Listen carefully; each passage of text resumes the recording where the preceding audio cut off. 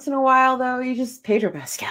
I was like, especially with me in my brain, when you take a superhero, cast Pedro Pascal in this role, and make his superpowers, I have a telekinetic bond with my swords. Like, that's all I want in life is have a telekinetic bond with swords. Gee golly, have we got a show for you this week? Whoa, ouchie.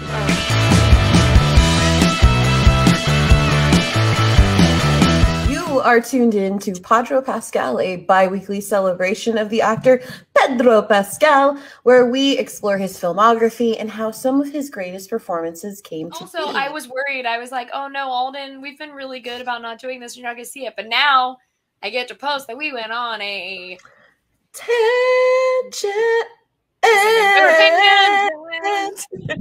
I love it. Look at this. Hello. Hey. You're listening to Pedro Pascal. Pedro Pascal. Insulted by my mom will just insult me the entire time. She'll be like, my daughter doesn't have a boyfriend, but she has a podcast where she talks about an actor who doesn't know she exists.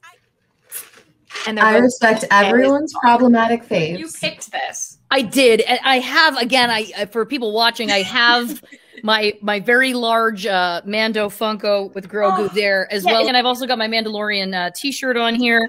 And I'm so excited to be here. Thanks for having me. Of course.